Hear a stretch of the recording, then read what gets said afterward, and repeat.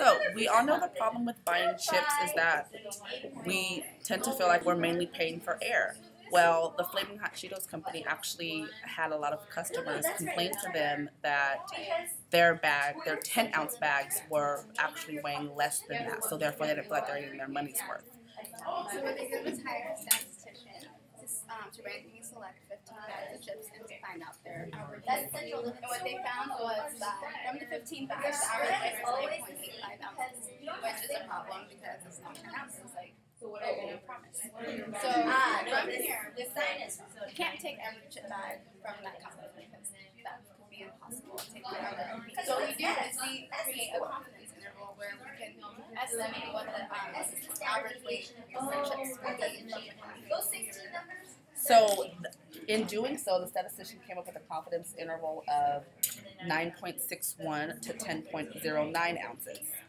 And what this means is that we are 95% confident that the average bag of chips that the company produces weighs between these two amounts. Now, you can see that that is a problem because the lowest amount isn't 10 ounces like the bag says. Right. So that's a problem that they have to fix. Right. So the customers do have a legit concern, and in order to solve this, we propose that this number shouldn't be anything less than 10 ounces. Right. So this would mean this would be bigger. So by doing that, that would mean we would have to add more chips in the bag. So it weighs more. So the lowest amount of chips we would ever get would be 10 ounces. And then the average amount would be somewhere between these two numbers. Right.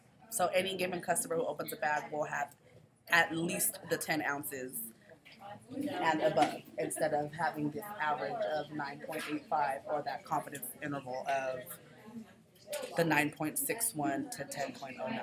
So that's pretty much what confidence interval means, is that we want to be confident that we want to be 95% not sure or confident that the number will lie somewhere between these two numbers. Right, because you can never completely get a whole entire population. Exactly.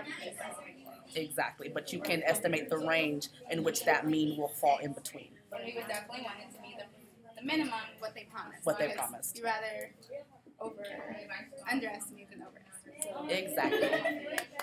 Thank you.